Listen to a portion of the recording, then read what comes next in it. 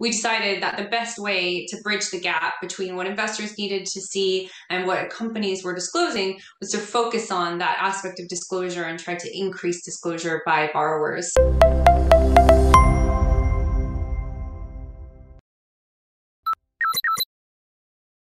Hello, I'm ESG Clarity Deputy Editor Natasha Turner, and today I'm speaking with Sabrina Fox, CEO of the European Leveraged Finance Association. It's great to have you with us today, Sabrina. Thank you for having me. So at the end of January, the ELFA and the PRI published fact sheets to help borrowers with ESG disclosures. What led to this decision and what has the reception been so far? So in June of 2019, we formed our ESG committee to think about how we could contribute to the growth of ESG investing in the leveraged finance market.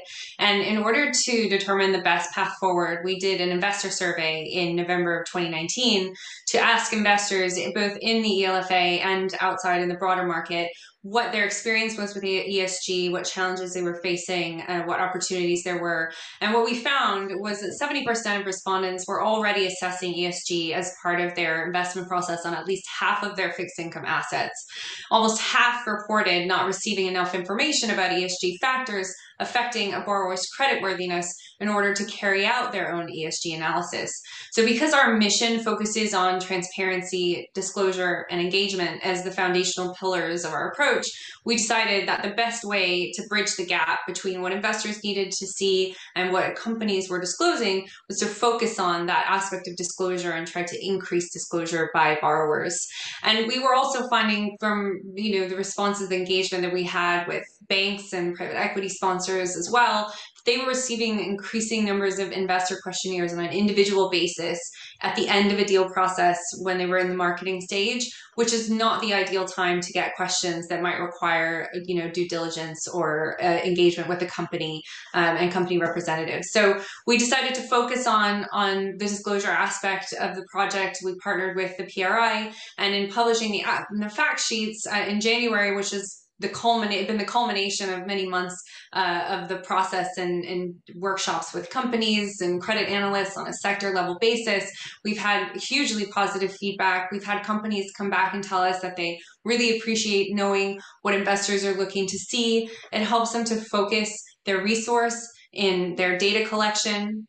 It helps them to focus their story about ESG and how they articulate that to investors.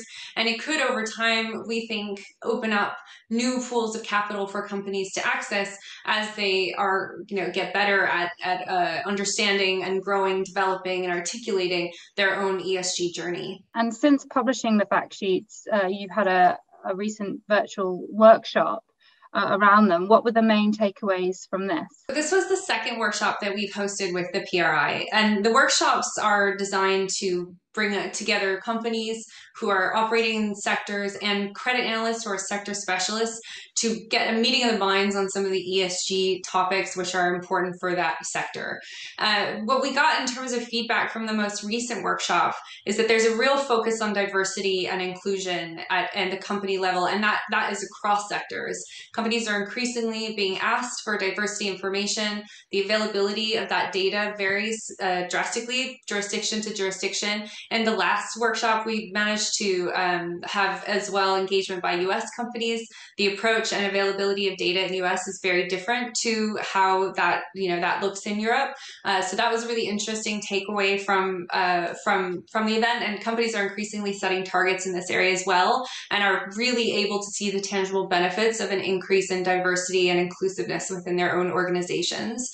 There was a lot of focus on qualitative versus quantitative information and KPIs and trying to really dig into the information in the companies and talk about how to focus on aspects of information which are comparable across different companies and potentially even across different sectors. For some information that's not achievable, that qualitative information is going to be a focus at least for some time and potentially on an ongoing basis. So companies were able to discuss with investors how to articulate that qualitative information, what aspects of that information they should be highlighting, and there was a real rich engagement on that topic. Supply chain diligence was also very much top of the list. There's a lot of focus on supply chain disclosure, and important for companies to disclose conditions relating to offshore and outsourcing services and the interaction between their permanent workforce and their contracting force, and whether there's sufficient whistleblowing, money laundering, and bribery training going all the way down into that supply chain, as these risks, both on a reputational perspective and also very much from a business perspective, become front and center for companies from the perspective of supply chain. And then one that was really, sort of self-confirming in the work that we've been doing was that consistency in reporting is really needed. It's something that the market is crying out for, that companies appreciate receiving information about what they should be focused on that helps them, as I said before, to allocate resource effectively. And they are very supportive of the work that we're doing and appreciate having some guidance from investors in leverage finance on what are the credit relevant ESG topics that they should be focusing on. You've mentioned there diversity and inclusion and supply chains. Are those the things that you think are going to dominate the ESG space more broadly this year, or are there some other things you can mention? Where a lot of exciting developments are going to emerge is in the ESG margin ratchet area, in the sort of contractual provisions which are emerging in the leverage finance space. There's, it's one thing to ask for the data, collect the data. Once you do that, you unlock a whole range of possibilities that, creative professionals in the banking and private equity space can work with their companies to tell a story, to articulate value at the bottom line of a company, to, reduce credit risk, and potentially for some companies to reduce interest expense if they can craft a, properly gauge to the company fundamentals and, business plan, ESG margin ratchet. It has been done in a few deals already, both in the leveraged finance space and bonds, and also in a unitranche deal that was done by Barings last year. So it's something I think will emerge as one of the key themes this year in the ESG space for leveraged finance borrowers, as they look to really creatively deploy some of the information that they've started to collect with their advisors. And in fact, we, together with the ESG fact sheets, we also produced a guide which was drafted by a working group of senior legal and sell-side professionals on how to deploy the ESG fact sheets in a deal in a leveraged finance market and with ongoing company reporting. Ultimately, that's where we want to get to. We want to get the information from the fact sheet into the hands of investors. And the 5th chapter in that guide is on contractual provisions. Now, initially, that's the shortest chapter because up to now, it is the most shifting space. It is the most evolving space, but it's evolving really quickly. And I think over time, as we update the guide and we include information about the experiences that practitioners are having on the front lines, that will end up being one of the longest, most vibrant chapters, because it's a space that I think is going to evolve and really, create lots of opportunities for companies going forward. Great, we look forward to that. And what are the next steps to achieving more robust ESG disclosures? Strong engagement with advisors to companies is a big priority for us this year. We've got very sort of established process, which we modeled on the PRI's workshops and their credit risk and ratings initiative, where we get together with companies in sector level basis, and we do that in breakout groups on Zoom. It works very well virtually. We did the same thing in kind of adapting that into the leveraged finance space with company advisors in November. And we had law firm partners, sell side, professionals, private equity sponsors, and we got everyone into groups, which also included senior fund managers, and they were able to articulate what information they needed, why they needed it, why it was important. And they really gave the opportunity to these professionals to put their heads together and think about the best ways to disclose that information. So we'll continue to engage with those professionals to support and guide the deployment of the ESG fact sheets into company disclosure. And we'll continue to do that through this year. And we'll also be rolling out additional ESG fact sheets. So we had the workshop last week that you mentioned, which added 5 more sectors to the ESG fact sheet series, which will be published in probably 6 weeks. I'm probably going to get my hand slapped by someone by putting a time on it, but I think that's sort of what we're aiming for. And then we're looking to do additional workshops with more companies in other sectors so that we can build out the range and be, truly reflective of the diverse profile of companies that operate in the leverage finance market.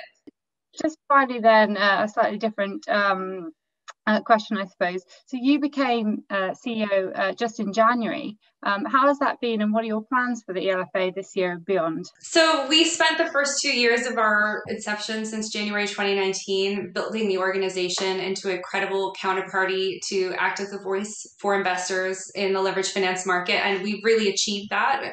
So I start as CEO of the organization with a very solid foundation from which to achieve the goals of our members, which ultimately is what our organization exists to do. So we're looking to deepen our engagement with regulators. And during the sort of height of the volatility in March and April, as a result of the pandemic, we had some very productive discussions with regulators to ensure that they knew what was happening on the front lines, that they could understand the volatility and how investors were dealing with it. So that they could best craft their own regulatory approach and policy approach to that. We'd like to continue those dialogues with regulators as we move into the sort of next stages of how the leverage finance market is growing and shifting and changing to respond to the pandemic and to the challenges of companies going forward. We'll obviously continue to build out our ESG disclosure initiative. We do think that will create lots of really exciting opportunities for companies and their advisors throughout the year.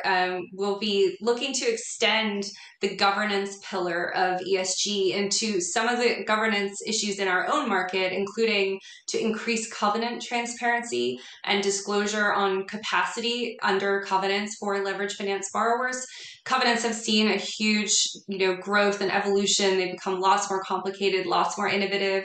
We believe that disclosure should evolve along with that. So we'll be lobbying for clear disclosure, greater transparency in that area as well.